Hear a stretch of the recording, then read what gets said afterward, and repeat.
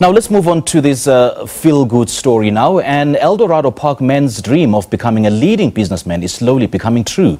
Sheldon Tatchell, who started a barbershop business from his parents' stoop years ago, is now entering into a partnership with a leading pharmacy, Dischem, to distribute his hair products. The Legends Barbershop Founder, Sheldon Tatchell, joins me now. Sheldon, a very good evening. Thank you so much for joining us. Welcome. Thanks for having me on the show, Simpira. I understand you you gave the Dischem CEO a haircut this morning as a symbol of your partnership. How cool is that?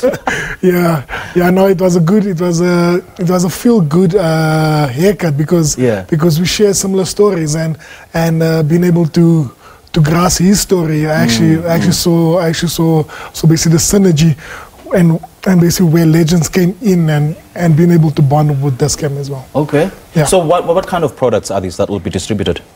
So we have products ranging from your beard oil, your hair cream, your wave cream as well, because you know a lot of guys trying to get waves.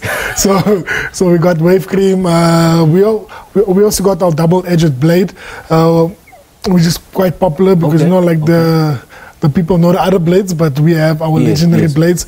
So we have a whole legendary product line that will be going into the Dischem stores, and we're really excited because we can, the first week already we've seen products fly off the shelf, and Dischem had to just put in another order. So yeah. You know, Sheldon, the last time we chatted was on our sister show about last year when you opened your 50th shop. Yes. And now you have about 62 shops. Yes. And you are expanding into Botswana. Yeah. So fortunately for us, we managed to open 12 extra stores after we spoke, and these stores are located in Namibia, Botswana, and Lesotho as well, and the bulk of them in South Africa. Okay, and you know, you build your business from the ground up, and you understand the importance of diversifying and expanding your business. Let's talk about how it all started for you. How did you found Legends Barbershop?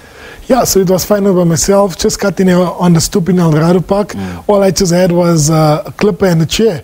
And one thing that I saw, the demand of people wanting that bond with a barber, because barbers back then, it was just a monetary transaction. It was just I cut your hair, give me the money, finish. Right. Where I came in, I actually made it I took it up a bit notch to build a relationship with a person. Yes. And a simple thing that I done was I had a notebook and a pen. So after every conversation, I actually wrote down that person's name, the conversation we had. So next time that person comes sits on my chair again, I'm able to relate or make reference to basically the last time I cut hair. And that's the simple methods I use to build relationships. And those relationships lasted over 10 years. And and few of those customers, I'm still serving them up until today. You know, Sheldon, I quite like your point of building relationships, and it's not just a business transaction, but you build a relationship because the customer will definitely come back. That's true. And speaking of relationships, you had a working relationship with the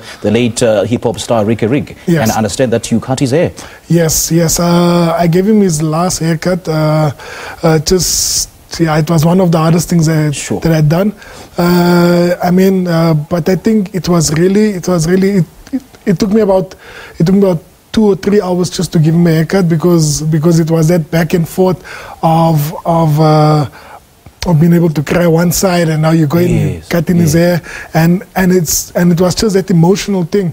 But I think it was one of the best things that I could have done for him because he would love to see me giving him that haircut.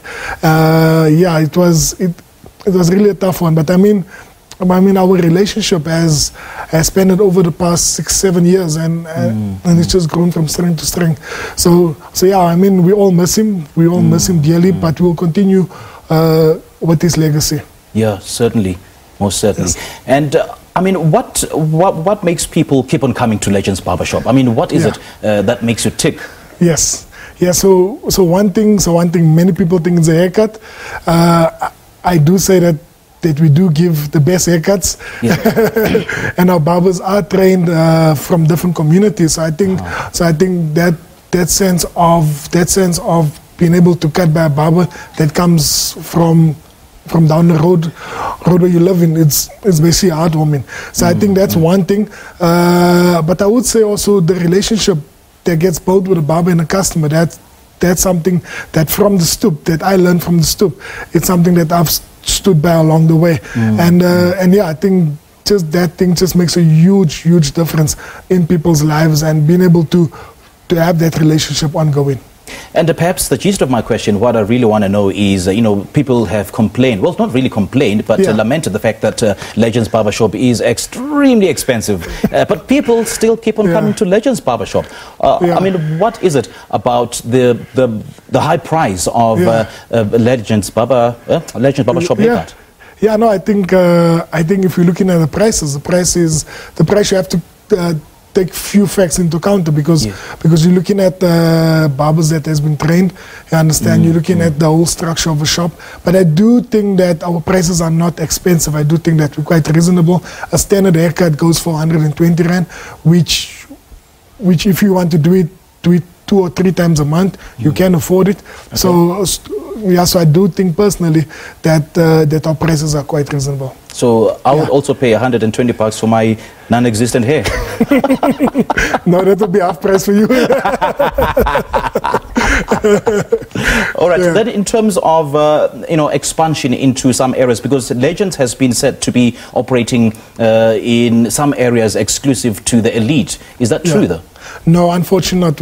We are located in your townships. Okay. So in majority of townships, whether it's in Soweto, whether it's in Shoshanguve, all across the country, there is a Legends in the township. Okay. And it's something that we stand by. I think one of the things that we would like, that we've been doing across, is making a difference in the community. And that's why you see we're going out to schools. We want to impart our knowledge in the school kids. We're going out to old age homes to basically give them free haircuts. And that's one of those values that we stood by ever since we started the business. Right. And you've recently partnered with Uber Eats, and now you've partnered with Dischem. Any plans for more partnerships and expansion? Yes, we do have a lot of plans up in the pipeline, and I do think that these brands that we've partnership just have the same alignment, same goals. Goals just to take our brand to the next level. There's also one of the partnerships that we pride ourselves in. It's a company called Great African Hair that also has helped us with regarding our product development and being able to take our products to the market as well. Okay. Also, are ladies also catered for?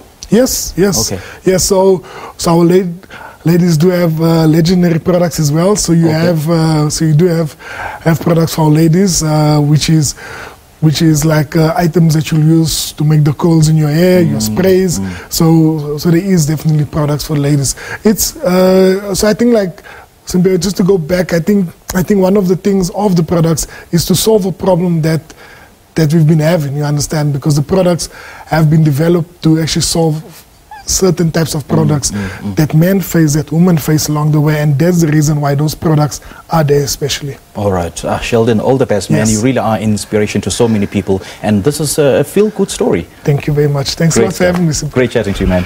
All right, that was Sheldon Tatchell, the owner and founder of Legends Barbershop. All right, let's take a look at the